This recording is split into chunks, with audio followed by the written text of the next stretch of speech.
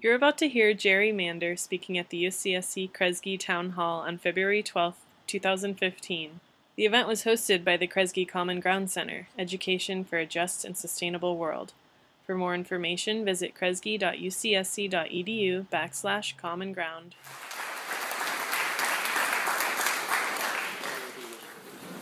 Thank you so much for inviting me. This is the second rant. I was going to come once before. And then I got ill and couldn't come. And I'm ill again now, actually. But I've gotten a lot better in the last week or so, so I decided to kind of tough it out. But that's full blast. Is that loud enough? Can everybody hear? Too loud? Louder. And I wanted to be here with you, and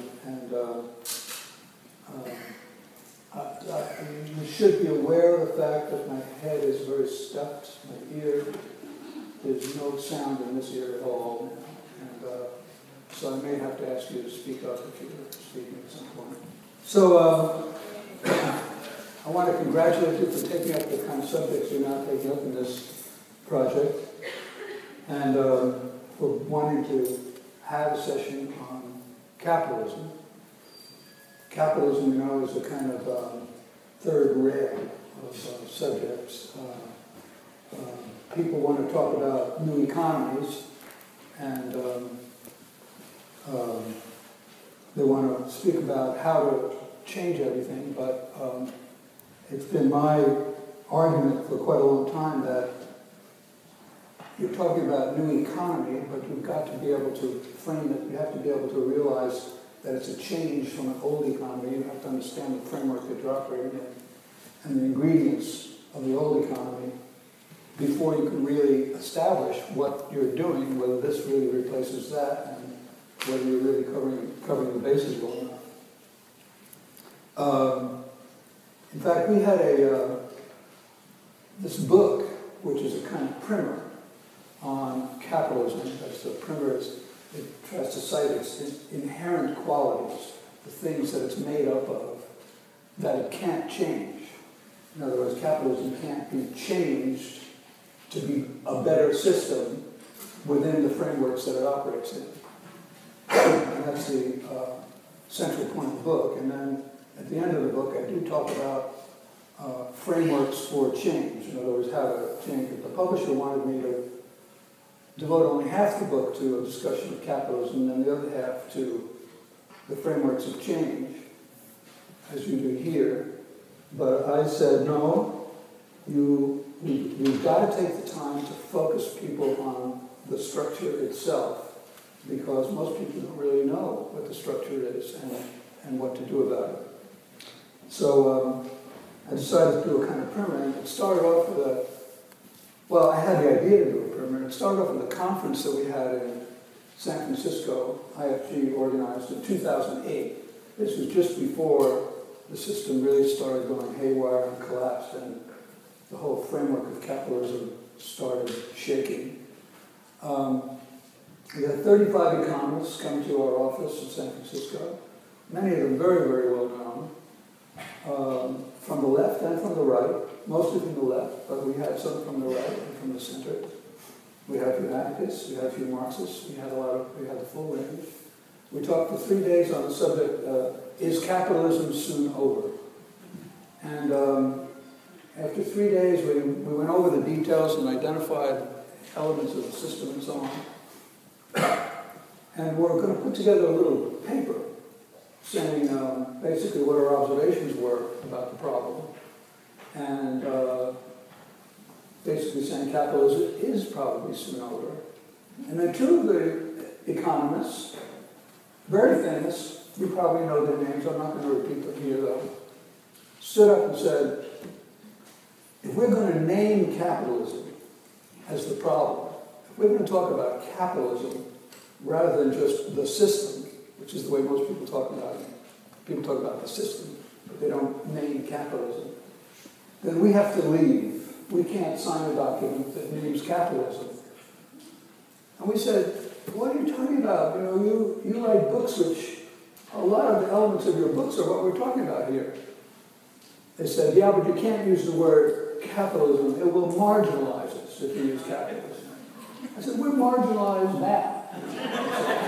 It's not going to really marginalize us much more. And if we don't name the name, we're not going to be able to move forward because people have got to be able to see what's inside the framework of capitalism and what's not. So we never really resolved that, but it made me decide excuse me, that I would go ahead with this book, and that at least there'd be one book that names capitalism. There are several now. Naomi Klein has come out with one recently that does a good job, I think. And but this was, at the time, the first one from a kind of mainstream, if I can think of myself as mainstream writer, that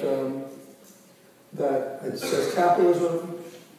It may have been an okay system in 1850, or in 1800, or in 1900, when we lived in a different world, when we had abundant resources everywhere, when we had slave labor to do our workforce, and when we had completely empty markets so that there were all these people out there waiting to buy things and so on.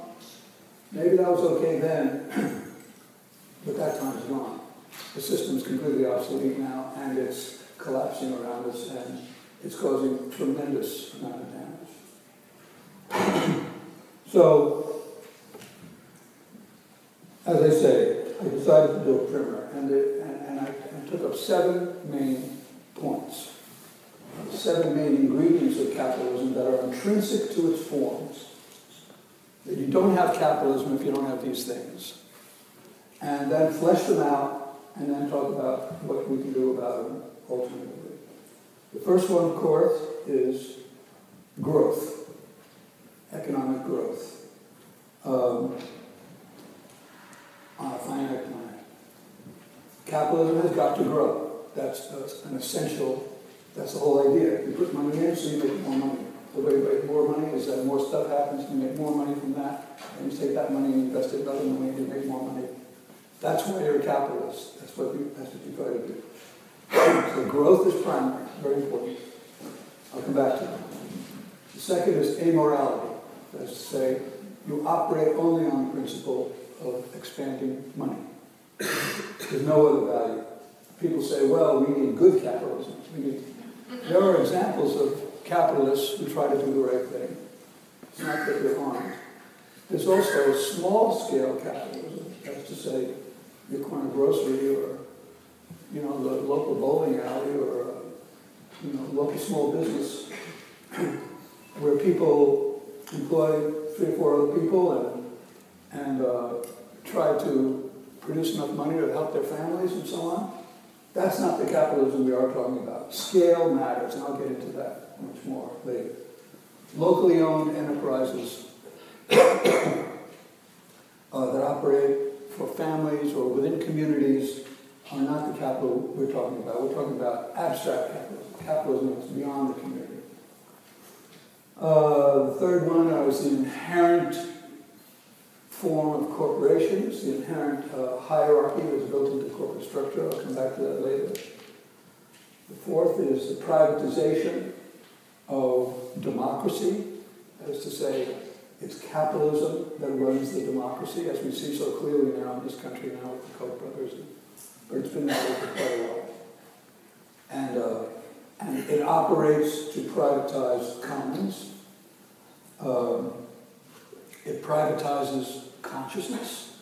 Capitalism creates our brains, thoughts, values, and so on. And I can get into that a little bit later if I have time. It's got a propensity toward war. That is to say, it needs war, really, both as a financial investment and to assure itself of all the resources and so on that are built into the system. And finally, it doesn't make people happy. It's supposed to make you happy. That's why we have it. Everybody, it's supposed to be this happy country. The U.S. is very low on the list of happy countries in the world. Okay, so I'm going to talk a little bit about a couple of these things, and then move on.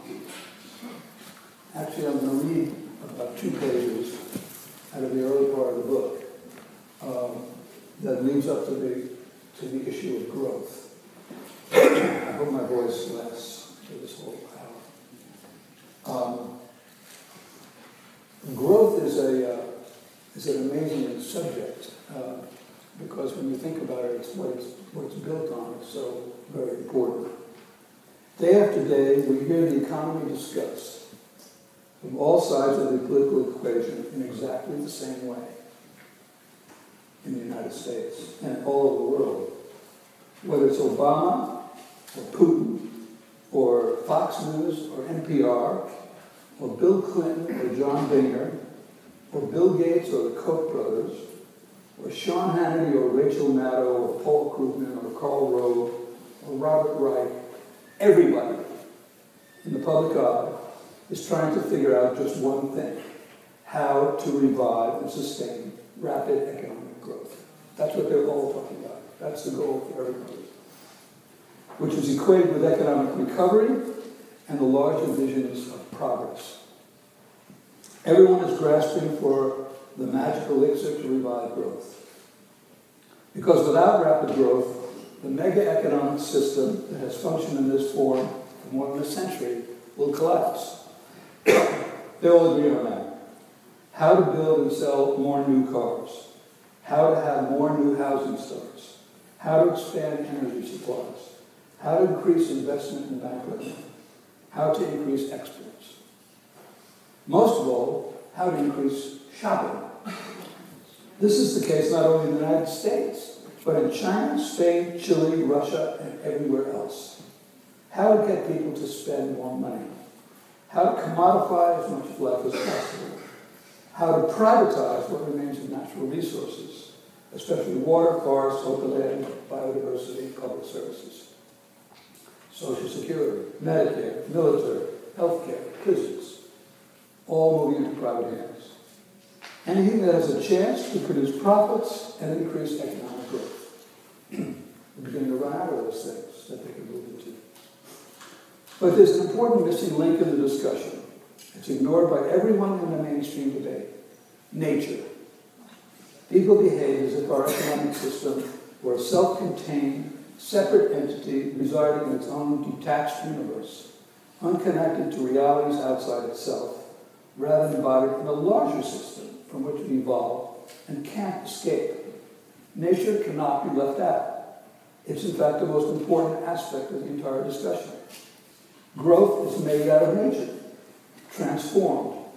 What we call our economy is rooted largely in the process of transforming elements of the natural world into the tools of human activity, and then betting on the rates that we can keep doing it nonstop forever. To leave the source of it is all entirely out of our concerns is short-sighted. Well, you can look around this room. Everything in your presence began as something from nature, mined from the ground or harvested.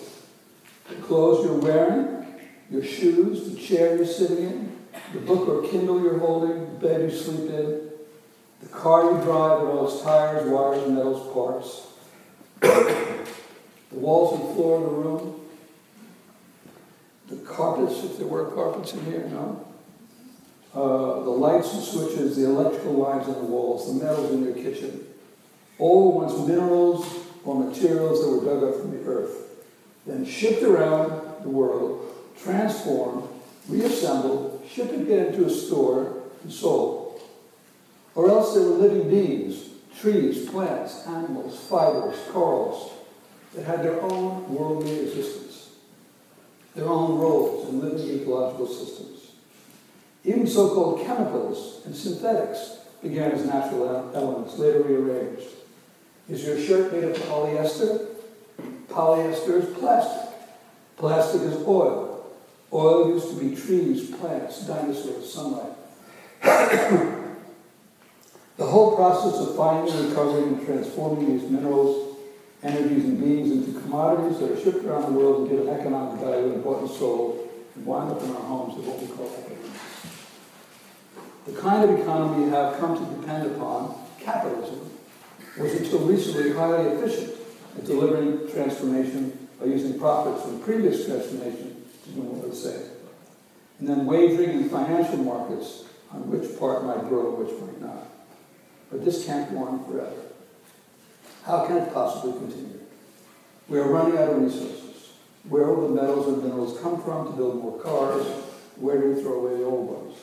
How many cars can be built and bought? How many roads can cover the landscape? How many new houses can be built on open land? Where will the food come from when the topsoils are overused and destroyed, and the oceans are dead? How expensive will food become as transport costs continue to zoom?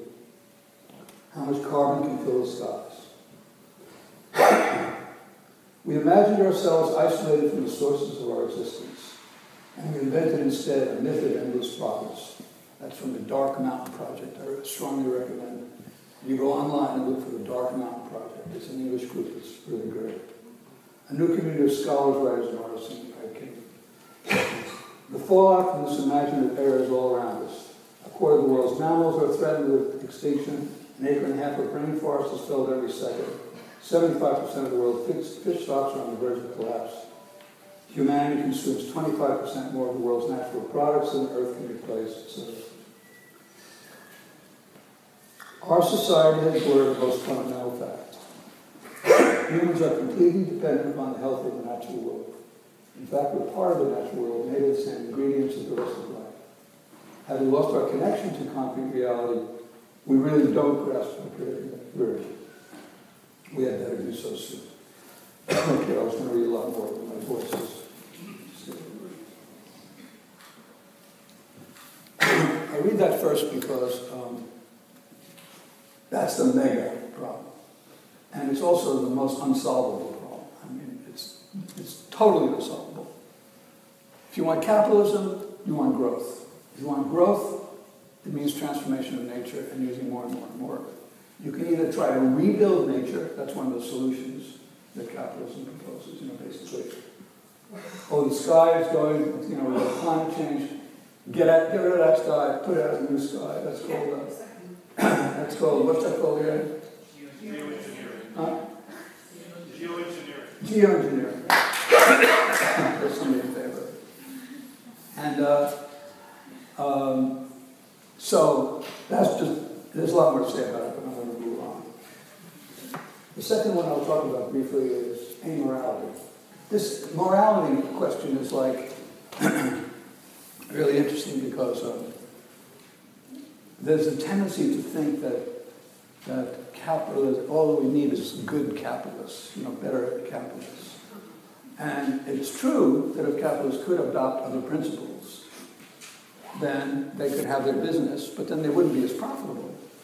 And the whole point they're in that business is to be more profitable. They wouldn't be buying other businesses, and they wouldn't be operating way beyond their community and globally, and reforming the planet's economy into globalized forms.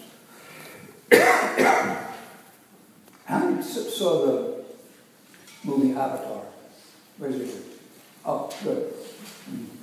Well, I didn't love that movie. I thought it was filled with flaws. But there's a couple of scenes in that movie that are absolutely fabulous. And I just want to repeat one of them. That's where the business, there's these spaceships going out into space exploring other planets and other moons to find more resources, because we're running out of resources on our planet, and they want to mine those resources and bring them back to Earth so we can continue. Thank you so much. Thank you. It's too hot. Oh, that's great. Thank you so much. So they sent out this group of spaceships to explore other planets. And sure enough, they find one. I forget the name of it now. Pandora. And there's one problem, though, that there are some Indians living on Pandora, and the very part of the planet that has the resources that we want. So the captain of the business-owned spaceship, who's an officer of the company, says to his military, there's some military spaceships going along, go down there and talk to those people. Tell them they've got to move to the other side of the planet.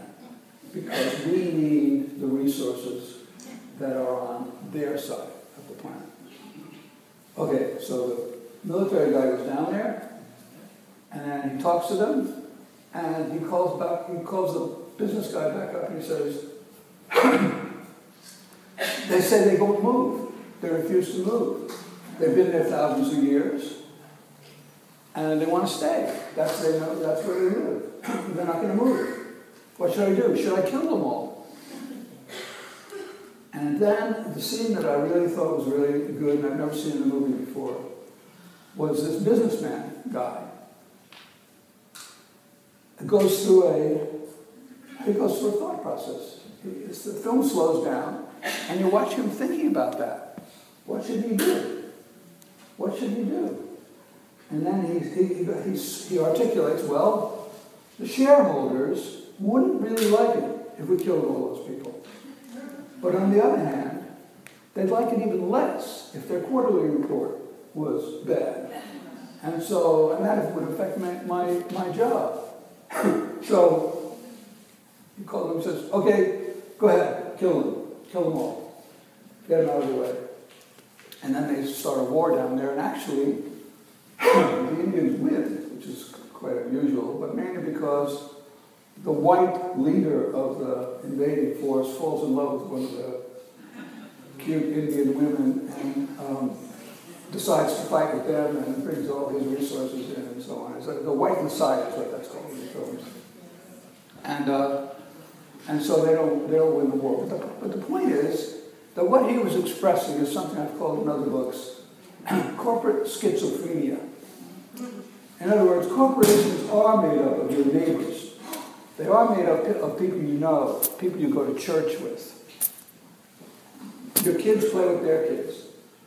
If they come over to your house for dinner, they're great. They're fine. They're wonderful. Their values are good, blah, blah, blah. But now when they get inside that form, the goal is to advance that process. And they make choices that are not the choices they would ordinarily make as normal human beings. This is what's called corporate schizophrenia. In other words, corporations are constantly having to behave like corporations instead of like the people in the corporations.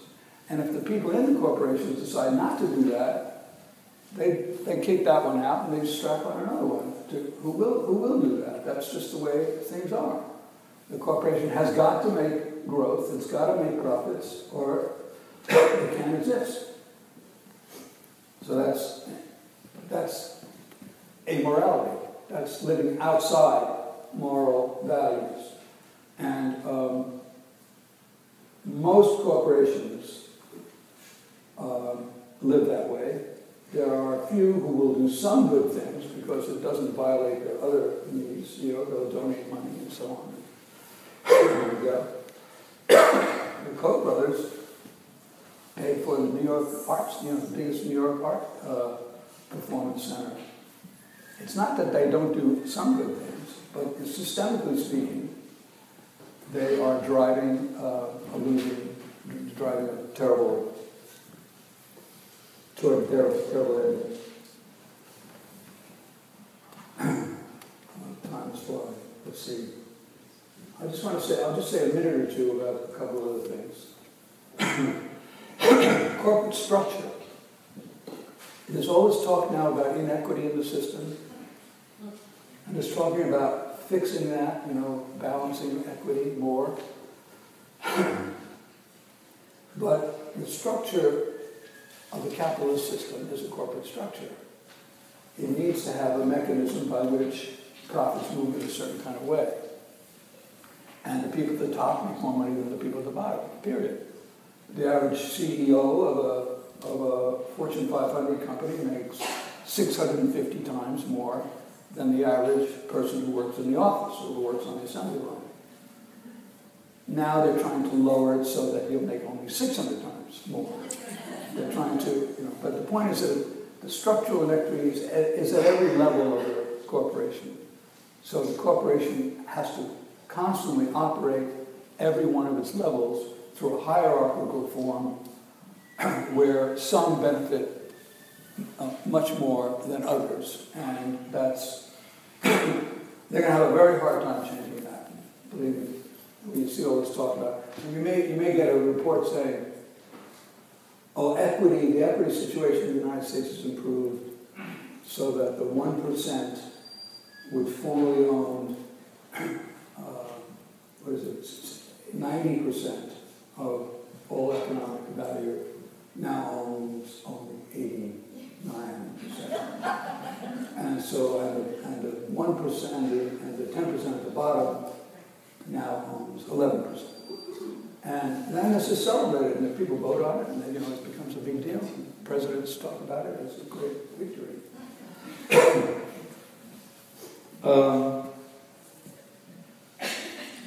I think I'll skip war for now.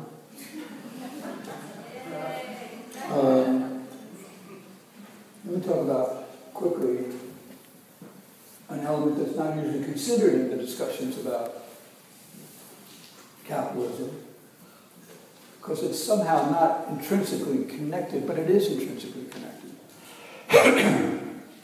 And that is capitalism's need to dominate consciousness, to control how we live, how we think, and so on. Well, how we live, of course, is very important because they're selling us the stuff to feed that way of living, and they're creating the imagery that wants us to live a certain kind of way. So,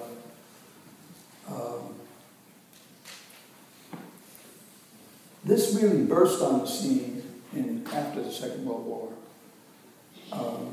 with the invention of television.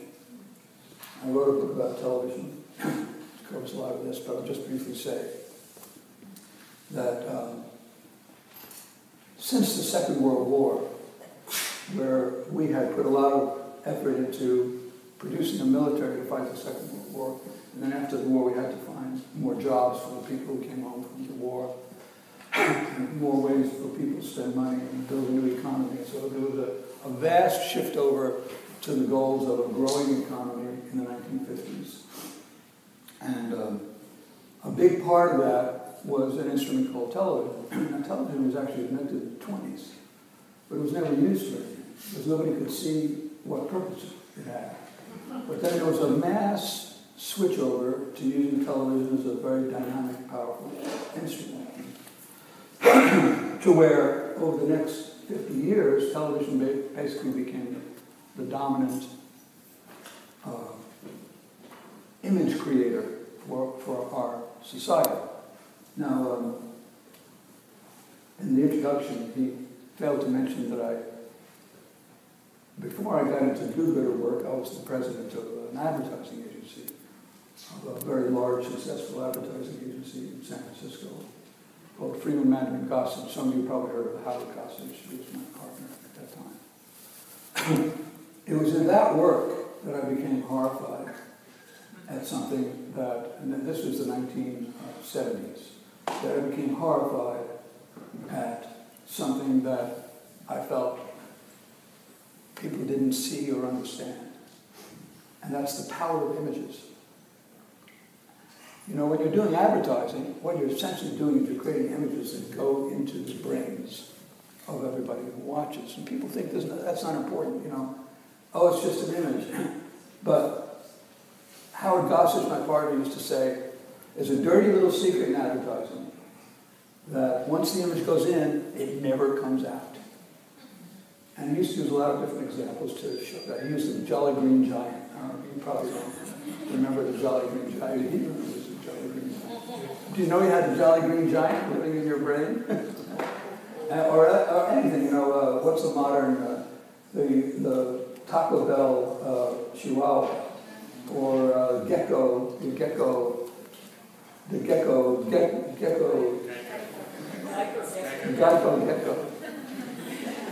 By saying these things, you get the picture of it immediately. It's in your brain. And you get a little of the commercial. You get a little bit of the context for that thing. You carry that image. Now, the average American, and this has been true since the 1960s, sees 30,000 commercials a month. 30,000 commercials. The advent of the internet has not lowered that. It's increased that. You see, the commercials on the internet, curiously, are not as effective as the ones on television because they don't get your full attention the way they do on television. But 30,000 repetitions, not only of the Geico Gecko, but of all kinds of ways of living and ways of being and ways of relating to each other, and very, very highly accelerated imagery cut up very, very, very fast in order to move into your brain without any resistance. It just goes in. You don't have to think about it.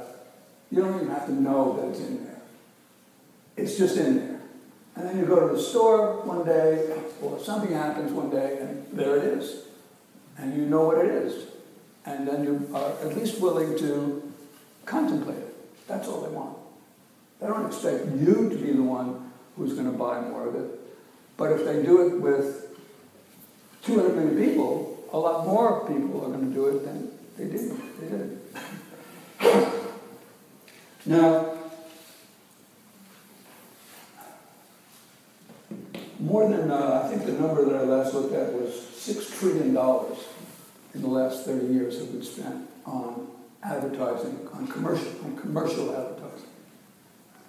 That's a powerful entry into a way of understanding the world, a way of seeing the world, what looks right and what looks wrong, what looks appealing and attractive and what looks unappealing and not attractive. And not only that, it's a training in hyperactivity, television, advertising imagery.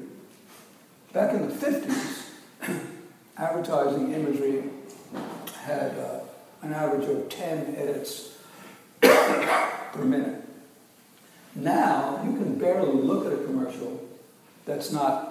Next time, if you're watching television, count the number of what's called technical events. How many times the image changes as you're watching it? Boom, boom, boom, boom, boom, boom, boom. You barely see that beautiful woman walking toward you because you're now onto the car that's coming down the road, and then you're onto somebody cheering about something, and then there's music playing very fast, and it's a super hyperactive set of engagements. And it all goes in. And I think that has also a lot to do with the general speed up and kind of alienation of society. And I haven't seen really good research on this, but it's my guess that has a lot to do with it. So anyway, I won't spend any more time on that, except to point out that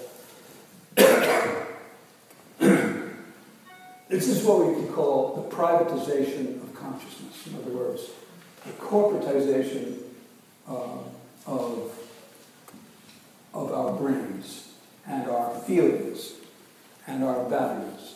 Now, it's not true about everything. I mean, I could ask 5 people in this row about their values, and there'd be differences among them. But they're operating on a mega scale. They're operating on a scale of moving through the whole system and shaping the whole system. And they can't not do that, because if they didn't advertise their stuff, how much stuff that is in the stores, in a Walmart or in one of these other giant stores, how much stuff of that would be attractive to us? Practically none of it. If we were just living in a kind of by a different set of values and experiencing life in another set of ways, we wouldn't be reacting to it at all. So they've basically created the consciousness of the society. Okay, finally, I'll try to end. I'm supposed to take a break soon. This is taking longer than I thought. This last one, happiness. That's an advertisement for the system. In other words, we have been trained to believe that our society is the most satisfied, exceptional, self-approving society in the world. And yet, all of the research, there's been a lot of research on this point. You've probably seen it all, probably in some of your classes. When you go to different countries of the world and you ask the population, are you happy? You ask the people, are they happy? The United States ranks in the lower half of all the countries in the world in those rankings. The ones that rank highest are actually in Scandinavia, and certain Central America, Costa Rica, and the Philippines. And what are they doing in those places? It's different from what we're doing. But the point is that, let's see, in the United States is the highest divorce rate in the world. It has the highest obesity rate in the world. It has the highest, I think this has lately changed, but maternal mortality rate in the world, I think now we're second. We're last among industrial nations on some aspect of the term. I can't remember what that one was. Childhood poverty, we're second to Mexico. Murder, we're second to Russia. Armed robbery, we're first. Home ownership. The United States is all about home ownership. That's all the private house. We're only 15th in home ownership. I was very surprised by that figure. We're still high, but it's... you know who's first? Japan. I was very surprised to read that. Wealth inequality, we're number one by a mile now. This is a great America. It's the number one wealth inequality country in the world. By a long shot. Pay differential, number one. The highest and lowest within a context. Let's see. Middle class. And estimates of the middle class.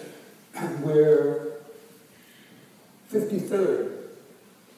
Japan, again, is number one. 90% of Japan is middle class. Sweden is 79. Germany is 72. Voter turnout. This is one of my favorite ones. Voter turnout. This is the great democracy of the world, the exceptional place. It's way below 55% even in presidential elections. It's more like 40% in other national elections. And it's about 30% in local elections. I think in this last election it was way lower than that. We're very, very low on that turnout. So, the ingredients of capitalism that are, I think, built into the system and that are not enough talked about are the inherent need for growth, the intrinsic aspects of immorality, the inherent inequity of corporate structure, which is the whole system. And again, I'm not talking about local stores, which should not be called capitalism, because they operate on different sets of values. Family-run stores, community-run stores, things like that. I'm talking about ones that get larger than that, or get owned by people from the outside. I didn't get into it, but war as an economic strategy, a very important point, in fact. The privatization of democracy and taking over all election campaigns and so on. The privatization of consciousness. And the fact that we're not happy. So that's what the book discusses, those points. And then shifts over to new economy, a new economy discussion. As I said, I didn't even want to get into new economy particularly, because I wanted people to sit with that list and contemplate that structural problem of capitalism. Because if you're going to talk about a new economy, You're likely to talk about green capitalism. The book goes into why green capitalism is a farce. It actually doesn't exist. You're allowed to talk about better decisions by management. I mean, there's a whole lot of things that go into a lot of discussions of new economies that probably are impossible. I'll just name quickly the four main subjects, and then we'll take a little break. The four main subjects that I get into in the book in terms of an alternative way of thinking about that. I just name them, I don't really get into them. The first main point is that nature comes first. All solutions have got to put nature first. If you don't have nature, forget about it. We're going to be done, and we're on the verge of that right now. All decisions have got to have nature as the primary element. Within that discussion, you need to talk about steady-state economies, that is to say economies that do not grow. In fact, that diminish, economies that get smaller. How do you do that? How do you make economies smaller and yet more successful? We've got to talk about contraction and convergence. And by contraction and convergence, I mean the economy gets smaller overall, but the shares of the economy have got to be redirected so that within a small economy, the people who have too little will get more of what the people who have too much have. And how do you get to this is a big problem, of course. Biological restoration, extremely important within this framework. Rights of nature. This is a new movement. Have you heard about it here? You probably have. Haven't you? Speeches on that? Rights of nature. This is an emerging movement that I think is very, very important. And it's connected to the indigenous rights movement and the values of indigenous people. I've written several books, one of which unfortunately I couldn't bring because it's sold out at the moment, but in the absence of the sacred. But studying the economic systems of traditional peoples. I'll probably try to get to that more later, but there's a lot to learn from indigenous ways of organizing. Okay, that's the first point. The second is the primacy of scale. Leopold Kohr, how many have read Leopold Kohr? Great English writer who wrote about scale. Scale is the most important thing. That's why the local store doesn't matter as much as Walmart. You know, it's like other things operate when you're in a low, very small scale situation that don't operate in most. Smallness is different from size. Subsidiarity, in economic, in political terms, subsidiarity is the process of moving power down to the local. Not having power exists in some faraway institution. Money out of politics, things like that. The third is if we're going to have corporations, and I think probably we should not, but if we're going to have something called corporations, we could build a new structure for it completely. The book contains 25 specific changes in corporate structure that, if you have time, there I can go into. A lot of people are getting into co-ops now, you know, the Mander experiment and other kinds of experiments, worker-owned co-ops and community-owned businesses where there's much greater equality.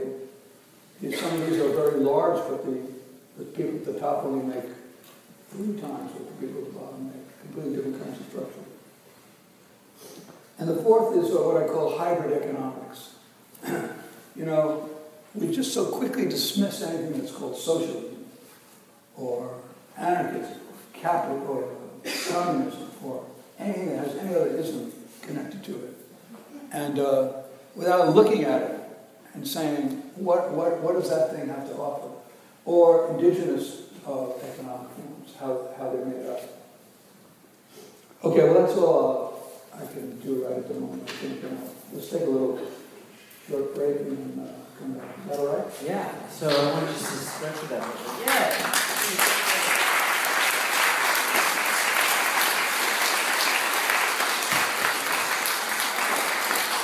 Yeah, so we'll take a little break, catch our breath, and I want to invite you to, over the break, connect with somebody from a different generation.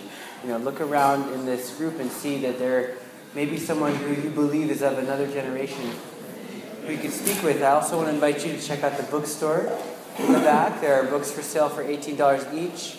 And also you can sign up if you're interested for the Common Ground Center email list. We have Bill McKibben coming in 2 weeks from now and a whole bunch of other speakers. So if you want to stay in the loop, you can sign up back there. We'll come back in 10 minutes. Thank you very much. For the students in the class, I just want to remind you we're going to take attendance at the end of the class at 3:42 or whatever it might be. So please find your Acorn clan leader at the end to go ahead and take attendance.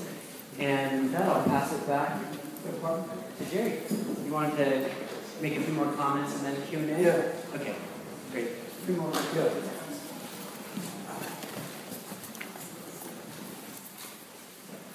Well, the first thing I wanted to say was that I left out one point on controlling media that I think is really, really important. And that gives a sense of how much power is operating.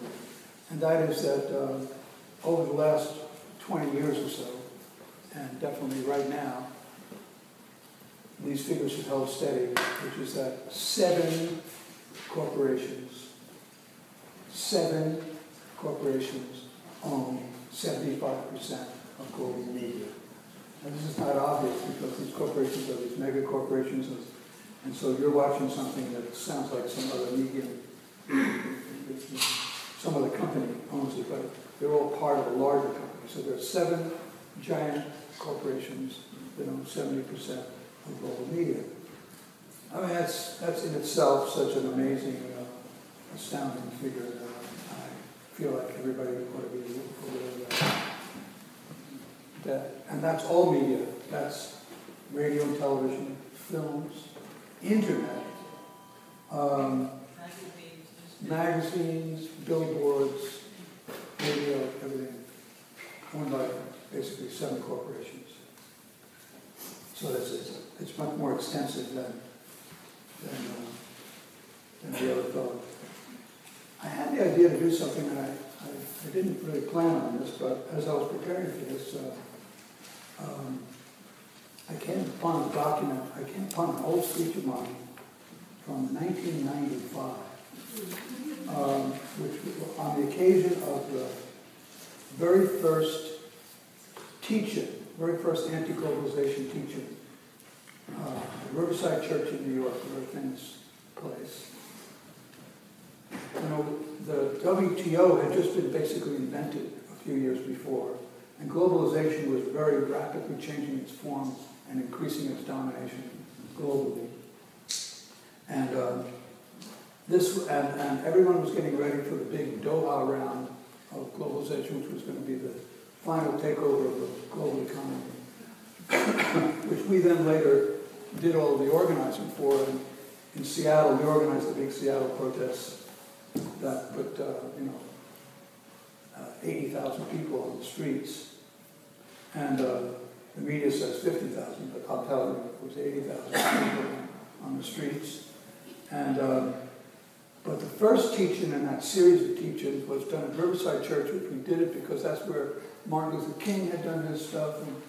And we didn't know if we'd get much of a crowd at all. But it went on for 3 days, and there was 2,500 people in the room every day, all day. And it really, really launched the thing. And I found my talk from there. I'm not going to read the whole thing. I'm going to read just 3 pages of it because it kind of sets the framework of how we began to look at globalization. Because globalization wasn't even a term before around 1990. People didn't think.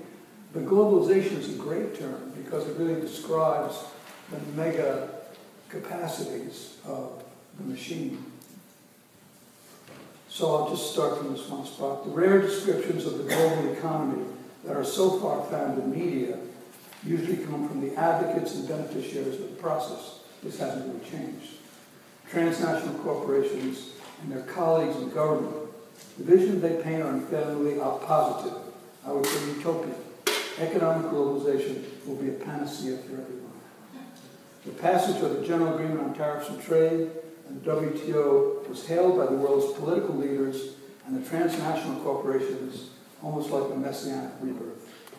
They claim it will bring a $250 billion expansion of world economic activity quickly, with the benefits trickling down to all of us.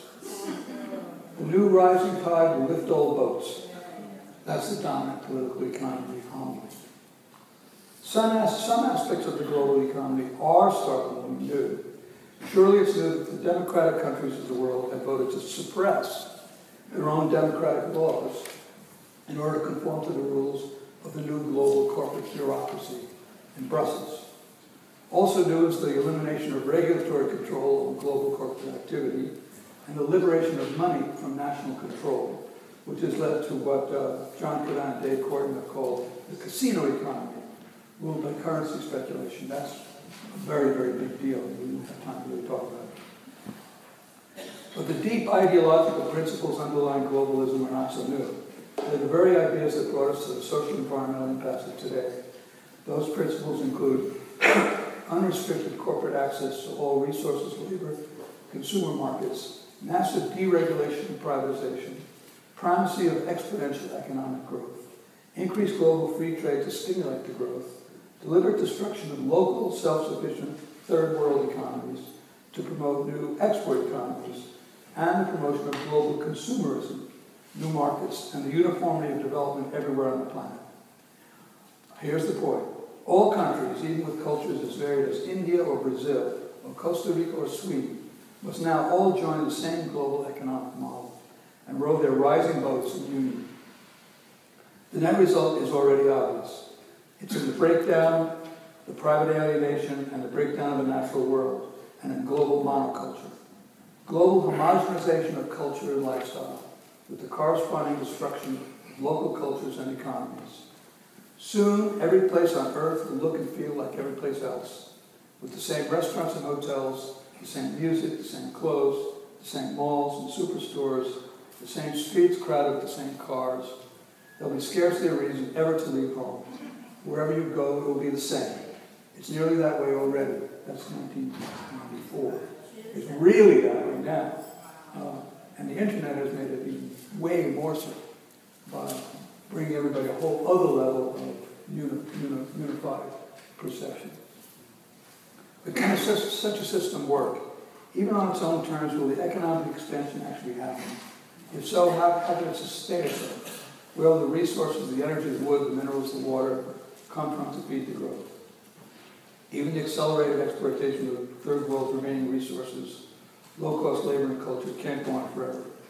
And where will the effluence be dumped? Who finally benefits from this? Will it be working people in America, at least seen mainly to be losing jobs to machines and corporate flight, and who have been placed in a downward wage competition with co-workers in other countries? Will it be farmers who, whether in Asia, Africa, or North America, are being shoved off their traditional lands by World Bank export development schemes to make way for giant corporate technology and pesticide-intensive farms that no longer provide diverse food for local people? Like coffee or beef or grain. I'm almost done with this. For export.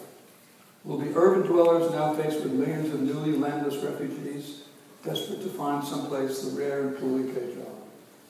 And what are the ecological contradictions? Well, I did through those. How can we possibly benefit from a system that destroys the ability of communities in these countries to take care of themselves while handing real power to bureaucracies in Geneva, Tokyo, and Brussels? The German environmental philosopher Wolfgang Sachs argued that the only thing worse than the failure of the present global development model would be its success. For even at its optimum level, the long-term benefits of the global economy go only to a tiny minority of people who sit at the hub of the process, while the rest of humanity is left groping for fewer jobs, increasingly landless and homeless, living in violent societies on a ravaged planet. The only boats that will be lifted, it would seem, are those of the owners and managers of the process. The rest of us will be stuck on the beach, tasting the rising tide. One man came up to me, this man here, and pointed out that I left out the role of bankers and all this. So we could have a whole other session on that. Maybe we'll need that soon. So I named some of the, earlier I named some of the subject areas to be discussed in considering an alternative economic system. And I want to point out there's a lot of work going on alternative economic systems. Some of you may have seen Gus Speth's book, or Gar Alperovitch's book. They're both very, very, very good. And Gus Speth, S-P-E-T-H, he's a former Secretary of Labor for Jimmy Carter. And then he quit that and became a very radical professor at Yale. And now he's writing books that are very good. And Gar Alperovitch is one of the big thinkers about organizing co-ops, work-owned co-ops, and things of that kind. There's a lot going on. In some ways, what I say in my book is that it's not that hard to imagine what a good society should look like. I mean, you know, if we had a half a day together or a day together, and we started writing on the board what a good society ought to be and what its values ought to be, we would succeed in identifying a very clear set of principles and activity that we know are better, more humane, more ecologically sustainable, more fun, and more capable of lasting over a long period of time in harmony with nature. We could do that. So the problem is really not so much in articulating and naming the subjects. It's like you can see, we can look across the river, we can see the society over there, we can see what it would look like. The problem is getting across the river. The problem is getting from here to there. But meanwhile, it's very important for us to keep developing the frameworks that we need to know about. Now, Mr. Shaw asked me to read the 10 core principles from this book that, once you go into them, have millions of sub-principles. And then I'm going to turn it over to him to ask some other questions.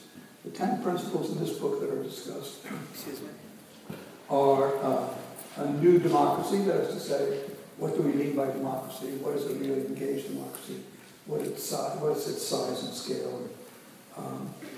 What does it look like? How does it operate? So on. Subsidiarity. This is very important, subsidiarity. Subsidiarity is the process by which power is brought to the local. Right now, globalization is about bringing power away from the local to the global. The whole structure of globalization is to move power into national corporations and then global corporations, and to eliminate the opportunities of local corporations, including all local rulemaking, local standards, local values.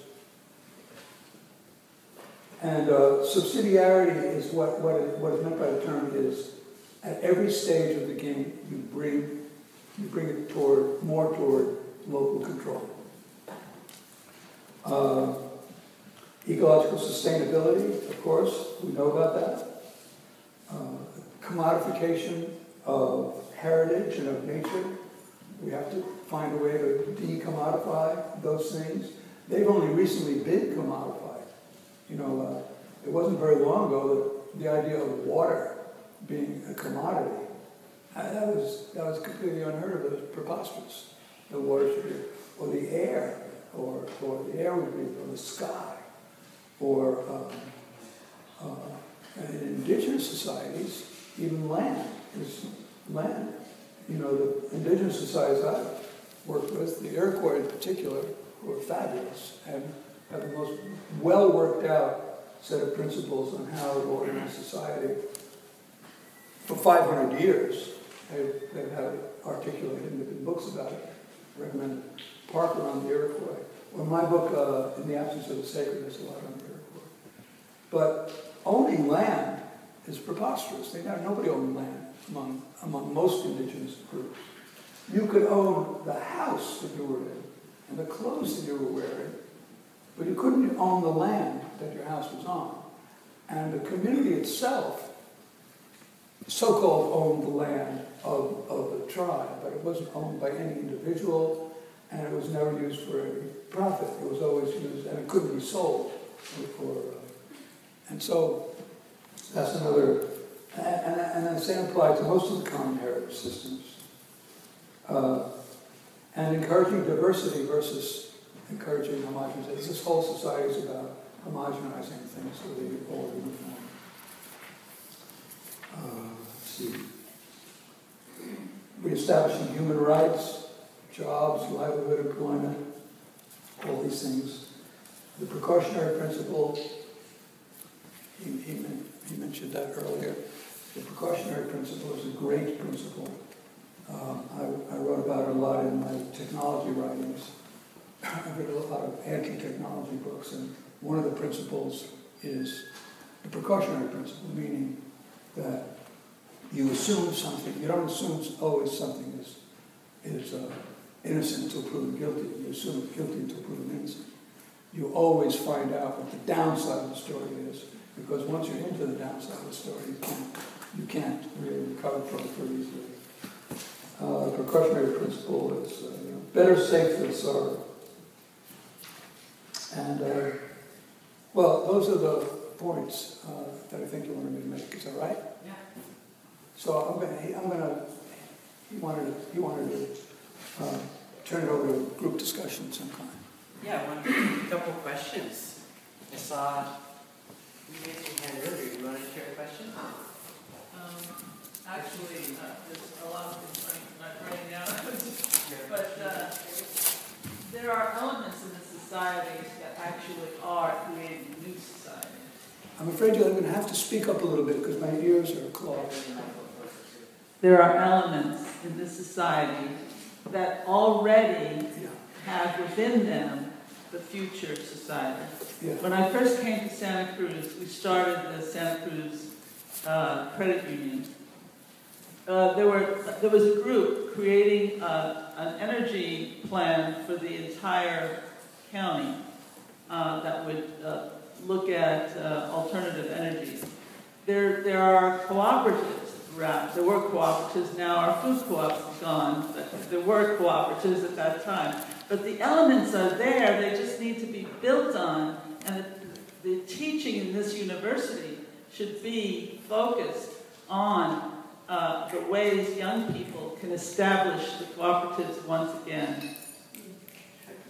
Well, you'll be happy to hear that we have a group of people establishing cooperatives in this class. So, Very good. I'm glad to hear it. I want to hear more of that. we'll keep coming back, and again, sign up for the list, and if you want to collaborate, I'll just say a quick word before passing it to you, Marion, that we have this principle of intergenerational partnership, which is why I was said at the break, please turn to someone from another generation. And it's not just a conceptual thing. I actually deeply believe that that's one of the strategic leverage points for change right now. Hosting many events, in California and even elsewhere, I find that it's typically the millennial 18 to 34 and the baby boomer generation that shows up. And that's perfect. That's great. I love that. And as a social movement theorist and all the research I'm seeing, David Corten's work and Paul Ray with the cultural creatives, that we're actually 30% of adult American population that values equality, the environment, these values that we share.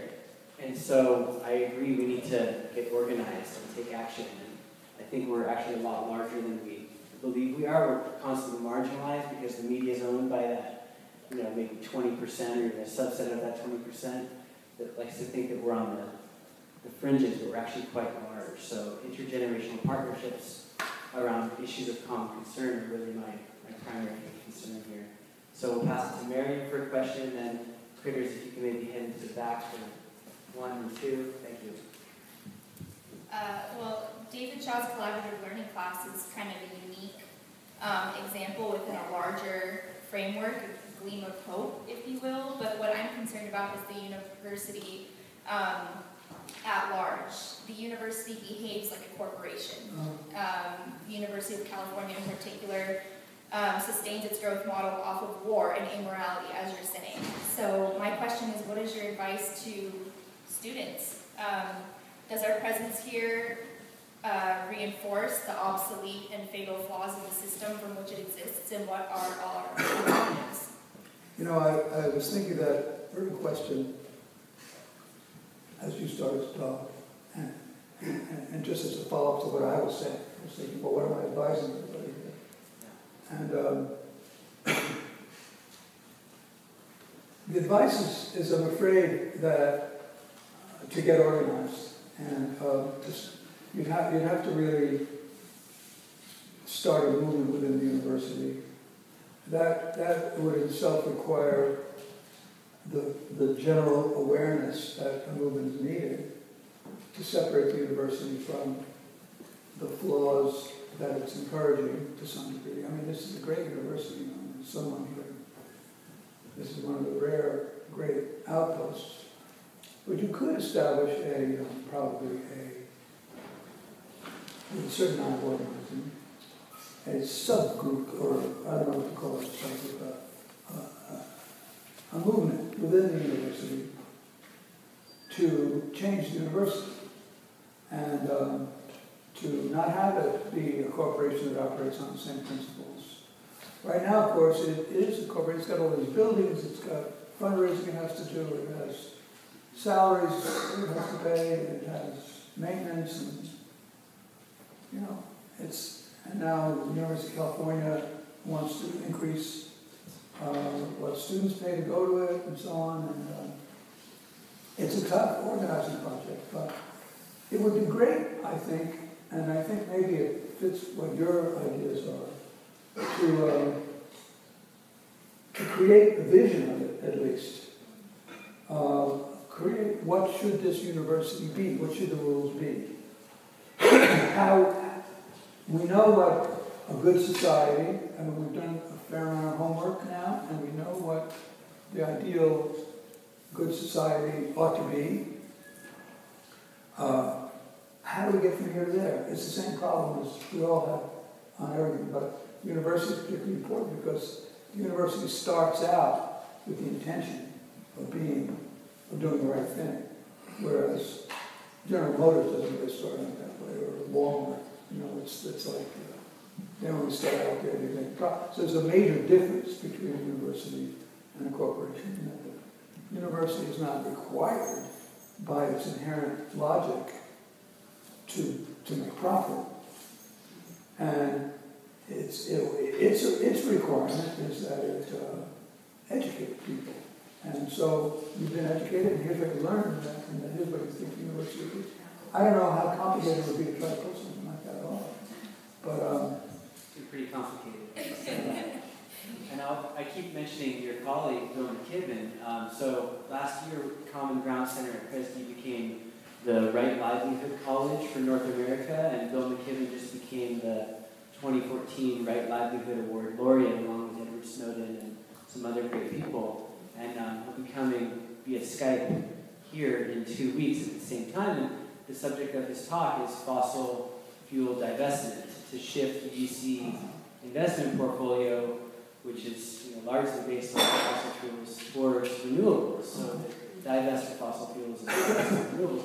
That's one way, but it's different than what I'm hearing. Well, it's a major way, but it's different than what I'm hearing you. Well, it's a major. That's a major. You know, I said that in writing the book, I could sort of look across the river and see what the new society looks like, and that a bunch of you could get together here for a day and create a new society. No problem. I'm sure you would have all. I'm sure you'd have all the right features in it. In fact, why don't you do that? You know, I would come to that and help out. I'm sure other people would. And sorry, do what? Create a mural, a big giant sheet with all the elements of the society articulated and what they should be like and what they should be. It's not that hard. We can do that on Tuesday. On what? We kind of already did that, but we can do that on Tuesday. On what? In our class on Tuesday Oh, in at the class. World Cafe. Well, it's an exercise worth doing in any case, I think, and to get clear on the points, because, you know, from my point of view, I think it's important to make sure that you name capitalism as a subject. That's my whole purpose with this book, is that when you're doing alternative stuff, name capitalism and flesh out the qualities of its ingredients that you don't want to have in your new system, because otherwise you're sort of talking in the dark. We only have a couple of minutes. This woman back there has been raising her hand for a long time. Oh, is it a man? I can't tell. We've got about 10 burning questions. Well, I just want to remind everybody we have a reception just afterwards, so we'll ask what we can right now, and then when we all turn into pumpkins at 4:45, you can stick around, so please. So my question is, it's kind of a common question. So we often talk about weed, which tends to be... We talk about what? Weed, which tends to be North America focused primarily, and our system, or Southern Europe's system. But we don't have to reinvent the wheel. As you mentioned, the Scandinavian countries were devastated at the end of World War II, and when they started rebuilding, they rebuilt differently. And I guess in a sense they still are somewhat capitalistic, but they have different values that they base their system on, and their people It's a hybrid form, and I think hybrid is a good way of thinking about it. China does some great things too. There's a section of that book about some of the experiments in China. They do some horrible things, but it's, you know, even the U.S. does some good things. So the question is, how do you pull out the good things from each system? So if we deeply studied those systems as to what works well, right, then that would give us initiative. Yeah. All right, our last comment right here. Yeah, I think we need to change everything yesterday, including this format. We need to stop listening to one person, talk endlessly. Overshoot, which is a great book, I recommend everybody read it. It's about how we got to be so late in addressing all these problems. But I love the lecture, but on Friday we're having, the students are putting on a divest from Big Oil action. It's about the wedding of Big Oil and this university, which needs to be stopped yesterday. We need to not develop upper campus. We need to get into environmental harmony designs. They are currently trying to keep us from doing that. And so we need to get real busy real fast, not develop that upper campus in the old-fashioned way. So the wedding is on Friday. You can Google wedding divestment Big Oil. Please, let's start. And let's also start just, let's have more questions, more dialogue, less of listening to a man, usually one person, lecture to us. I love Bill Kibben, I love these people, but honestly, it's about us, and it's about we. And we really need to break this down and stop doing the same old thing every day. So, I'd like to have a boycott of this university. It's hideous, it's big capital, it's a huge corporation. Let's get with this, okay? And stop just listening to other people who already made their money in advertising, years after this was started. This is old. Let's go, okay? Just for the record, I didn't make much money. Friday. Thank you. Well, I will just say in closing that I very much agree with the notion that we need to be speaking with each other. And so, on our talk in 2 weeks, we have a World Cafe. Thank you. You're welcome. Good 1 minute in and out. So yeah, more dialogue. We're going to be having a community meal, free dinner for everybody, and a World Cafe conversation. And these very chairs actually might be the chairs at that wedding that she was just talking about for the divestment day. We're trying to support that. It's at the College 8 Plaza from at 12 to noon to, I don't know. It's going to be short. 12 to 2, College 8 Plaza divestment wedding. Okay, do you have any closing words or? No, just thank you so much. I think maybe? she's right. I talk too much. I didn't have that intention, but I just sort of got carried away, and I'm a little bit fuzzy-headed, frankly, right at the moment. But Thank you for thank you. Thank you. Yeah.